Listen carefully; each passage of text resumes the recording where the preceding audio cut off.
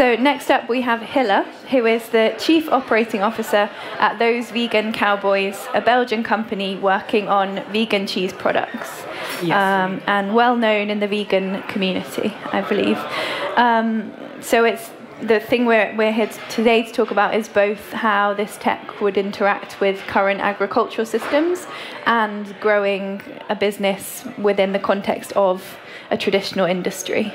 So both very useful lessons for Growth Day here at Upstream. So first off, can you sort of foreground it all by telling us what is some of the headlines on what is wrong with the way we're currently producing dairy products environmentally? Yeah, in fact, well, environmental.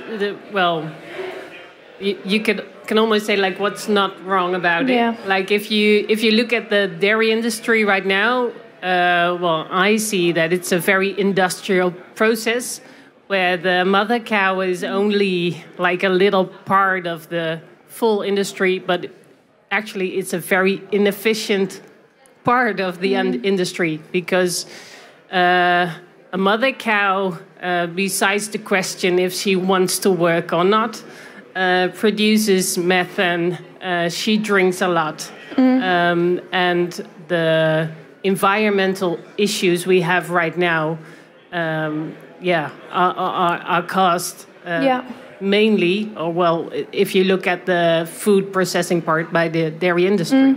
And land use, I guess, is yes, land use. Yeah. And then can you, because I understand that you have products that are currently on the market and more forward-thinking upcoming products. Can you lay out the situation in the company at the moment? Yeah, because we are a mission-driven company, so our main goal is to get all the production animals out of the food chain, and we take different approaches. So we think that people will be eating dairy and want to eat dairy for the upcoming 50, 100 years. So, but we want to replace it. And we take different approaches. One of the approaches is that we make cheese with ingredients which you can buy right now into the store. That's what we do with our brand Wild Westland.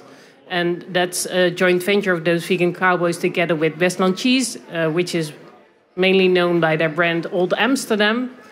So there we have a cheese brand already at Albert Heijn. But what we do at Those Vegan Cowboys, there we make, dairy replacements, which are exactly the same as the cheeses we know right now. And what we do at Those Vegan Cowboys is that we produce casein, which is one of the main proteins to make cheese. So this is precision fermentation. This is precision fermentation. So what we like to tell the story with the analogy of a stainless steel cow.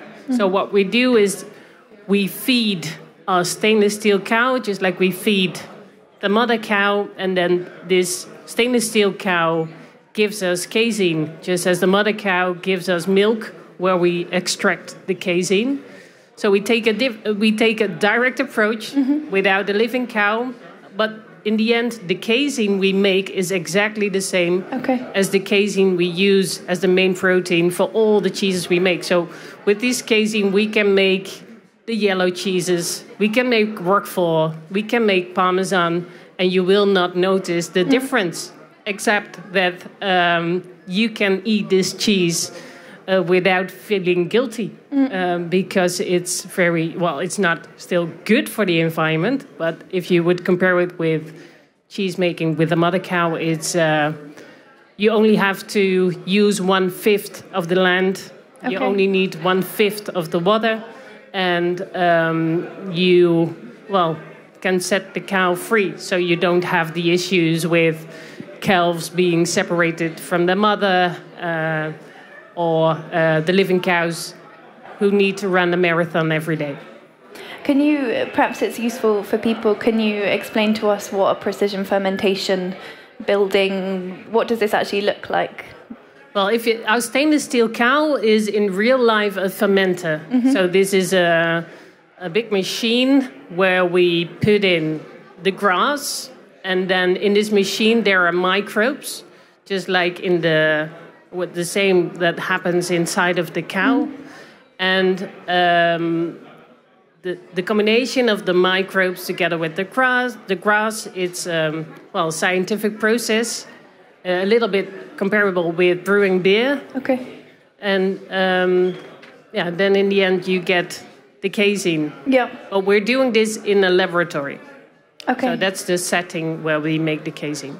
Because from what I understand, you're not yet able to sell these products, at least in the European Union, potentially. Yes. Can you do it in Singapore yet? That's what... Almost. Some things, right? Yeah. Can you explain to us the timeline of when you think you'll get something like that on the shelves? We are now able to produce casein on a very small scale. We made our first cheeses, but you have to think of cheeses which are, this size.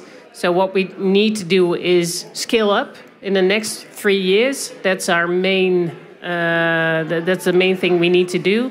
Besides that, because it's a novel food, because it's a new type of food, we need to go through a regulatory process in Europe. So you have to prove that your food is safe. And of course, that's a really good thing that we need to do that. But that will probably also take about 3 years. Okay. So we expect to bring our cheeses to the market within 3 years. But in the EU? Or would in the EU, Okay. yeah. And if you look at, the regulatory part, it's way easier to go to the market, for example, in Singapore or the US. So it might be the case that we will launch first in the US or Singapore, but it kind of depends on what kind of partnerships we will get in the upcoming years. Okay, interesting. Do you think that, because I imagine that advertising and branding something like that could be potentially a bit of a minefield. What do you think you can call it? Do you think consumers will understand and be receptive to the product? How are you thinking about that? Yeah. So, we actually think it will be quite easy. Okay. Because when we tell the story to people and in branding, if you talk about marketing and communication, we use the analogy of the stainless steel cow. It's a pretty easy story to tell because people, if you tell this cheese is from a laboratory somewhere down in Belgium at a university, then you don't think, nice, good taste. But if you tell the story, this cheese is made by the stainless steel cow, you don't have the hassle with the animals. It's exactly the same as you will not notice the difference. I don't think there is anyone who will say, give me the piece of cheese where all the cows are harmed and the environment,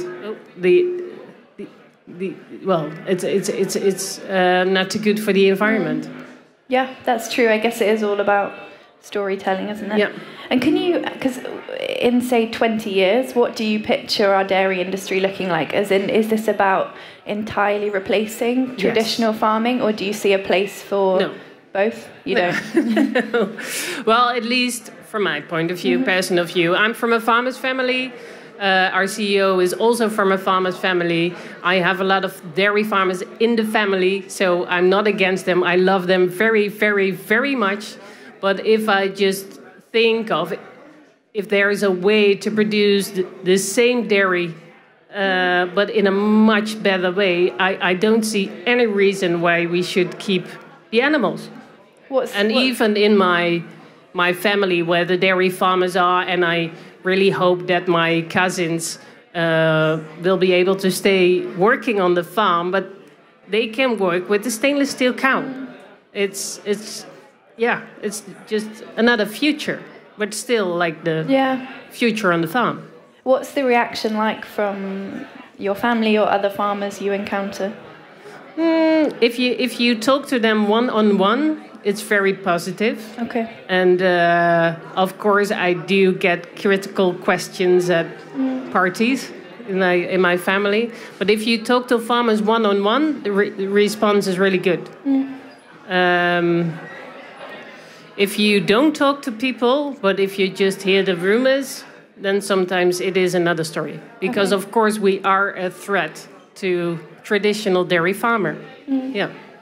And on the subject of growth, which is the theme of today, what lessons have you learnt from growing a very new industry within the context of a very old one?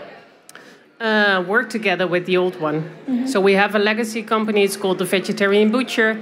Maybe some of you know this company. And what we learned at the Vegetarian Butcher is that if you work together with the traditional industry, it will take you further. So what the Vegetarian Butcher did was working together with meat brands like Mora. If you're Dutch, then maybe you know it.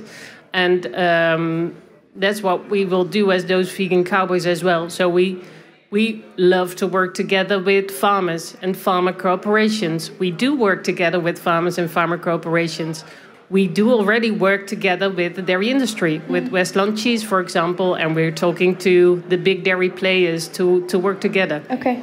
So, but again, that's also because we are a mission-driven company and we would like to change this field. So that's why we're doing this on purpose. Yeah. And what about outside of your kind of end products? What lessons would you have for people on branding and marketing reach? Because I think you guys have a fun brand. Are there lessons you could share for people on that side of things? Okay, yeah, that's, well, with us and also the Vegetarian Butcher, if you know it, it's well known. It was well known. It's still well known for their branding. But we quite often get the question like, which agency are you working with? But to be honest, marketing is done by 0.8 FTE in our company. And it's me with another lady. And that was also the case with the Vegetarian Butcher, where only one person was working on it.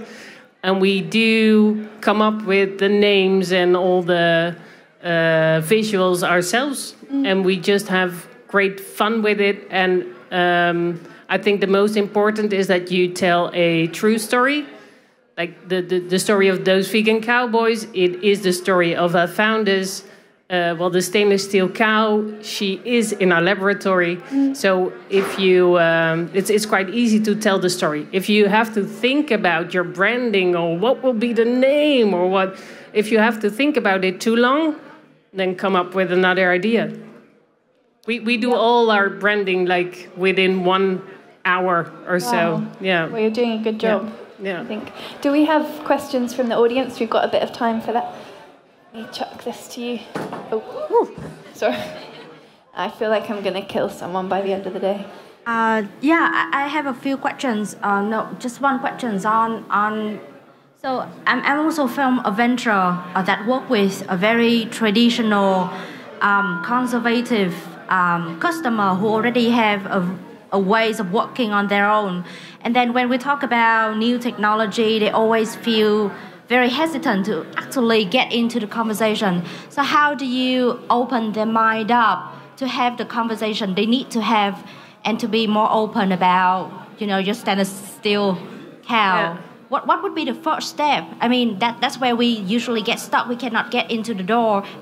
If we cannot get through the door, we cannot have the conversation with them. Yeah. So we're lucky to have a product you can taste. So we don't have to tell too much, but we can just give someone a cheese.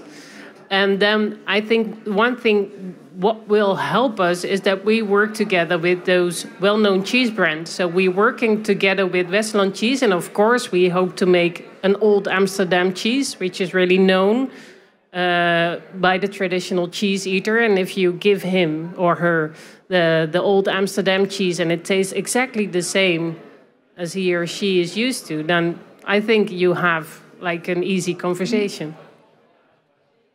Well, at least that's what I think. But I have one follow-up question on that. Let's say in order for them to change into the new production process, they potentially have to put in some investment, and those investment will take some time to realize. So what would be the next step, and what would you use to kind of persuade them to change into that, considering that it might take some time to get back the investment?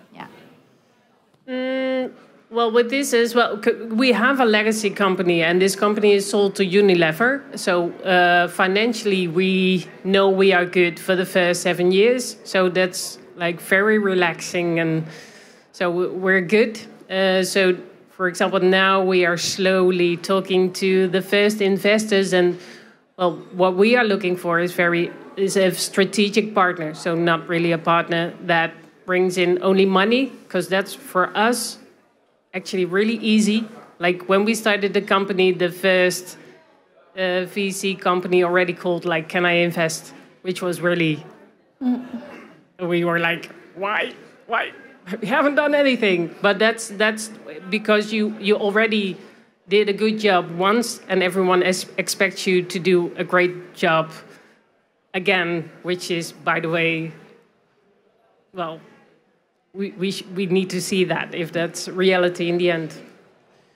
So like for now, because we don't need it right now, but we kind of see it that we will need it in the upcoming years, because then we scale up and you need to build plants, and of course that's a costly business. And but for us, we are fortunate to have a successful legacy company.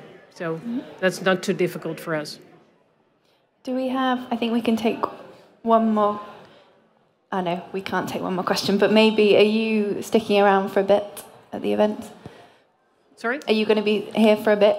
Sure. So people can catch you if they want to ask more questions? They can catch me. Don't throw the thing at me. But cool, thank you. That was really interesting. I love the stainless steel cows analogy. I think that's really good. Cool. Yeah, thank you very much. Okay, thank you. So we're back in 15 minutes, or slightly sooner than that, where we'll be talking about international expansion and tips on how to do that. A big topic, but yeah. So we're back here in 15 minutes. Thank you very much. So that was great.